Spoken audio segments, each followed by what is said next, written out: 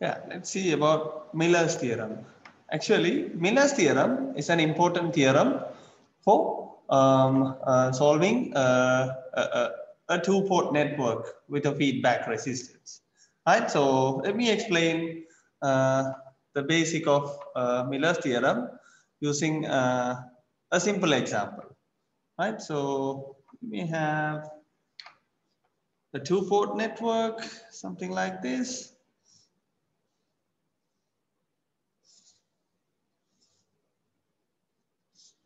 Right, so have a gain of A.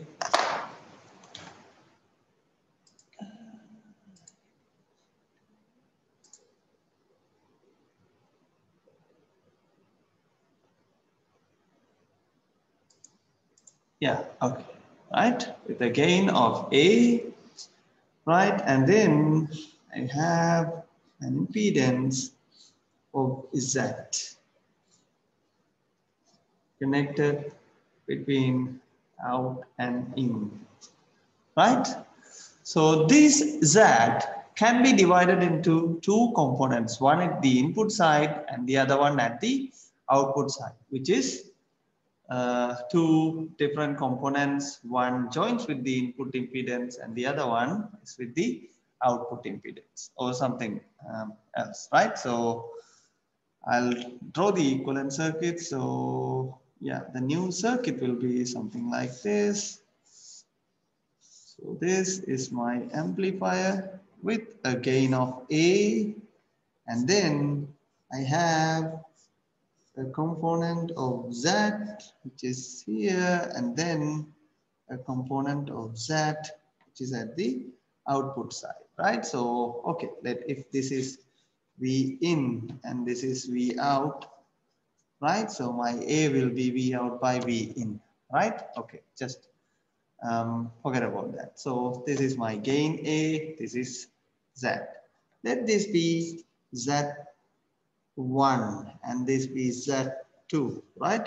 I'm not using in or out, which represent the input impedance and output impedance of the amplifier. So I denote in and sorry Z1 and Z2, which is the equivalent components from the impedance Z or the feedback impedance Z, right? So we can write Z1 as, right? So Z1 can be written as Z into 1 by 1 minus A, right? 1 minus A. Similarly, we can write Z2 as Z into A by A minus 1.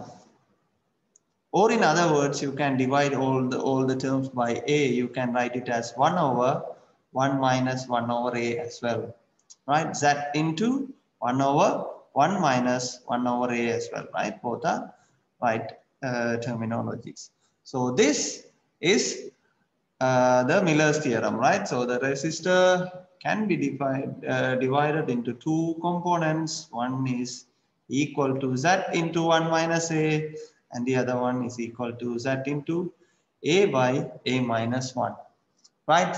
Similarly, if we have a resistor, simply we can substitute this equation, right? But when it comes to an inductor or a capacitance, then we need to perform an additional calculation or something, right? So let's see how we can use the Miller's theorem for a capacitive net or a feedback capacitor, right?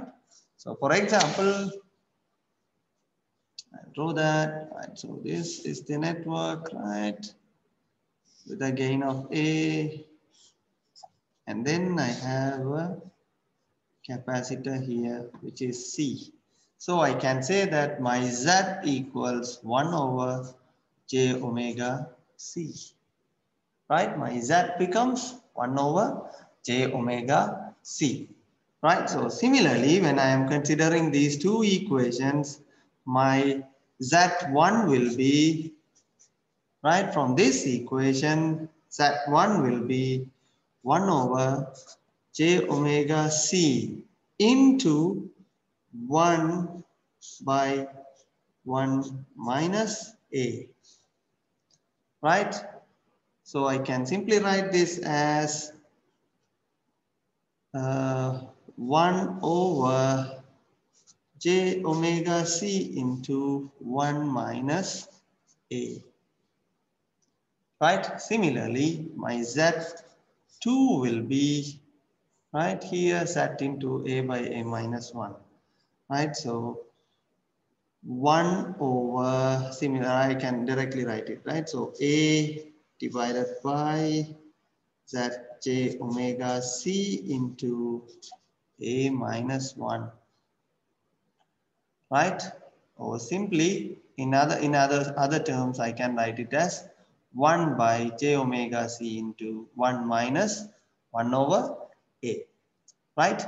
Now this is being divided by two capacitors, right? At an impedance. So let's see what is the capacitance which can produce the impedance of the whole term, right? So now your capacitance become, right? So 1 over j omega c dash, right? Let's mark this capacitance as, okay, mark it as C1, right? And then mark this capacitance as C2. Right, so now virtually I will not have the capacitance, and then I'm going to have C1 here and then C2 here, right? C1 is actually the C1 has to produce an impedance of 1 over j omega c into 1 minus a, right? So if I take C1, then 1 over j omega C1, which is 1 over j omega C1 is equal to 1 over j omega c into 1 minus a. So I can simply say that my C1 is equal to c into 1 minus a, right? C into 1 minus a. Right, so I can simply write it, my C1 is equal to C into 1 minus A. Right, similarly here, when it comes to this one, 1 over j omega C2 equals this one. For that only, I have to rewrite this one as 1 over j omega C into 1 minus 1 over A. Clear, 1 minus 1 over a. Then 1 over j omega c2 equals to 1 over j omega c into 1 minus 1 over a. So I can simply write my c2 as c into 1 minus 1 over a. Right? So when it comes to resistor, right, or R, then we can directly apply this one. But when it comes to a capacitor, we need to change a bit, right? So the capacitance going to the input side will be C into 1 minus A, right? And then the capacitance going to the output side will be 1 minus 1 over A, right? 1 minus 1 over A. Right, now we can apply these things to a transistor amplifiers. Whenever you have any components across the amplifier, you can use these theorem to divide the capacitors or divide the resistors across the input and output side of a feedback network.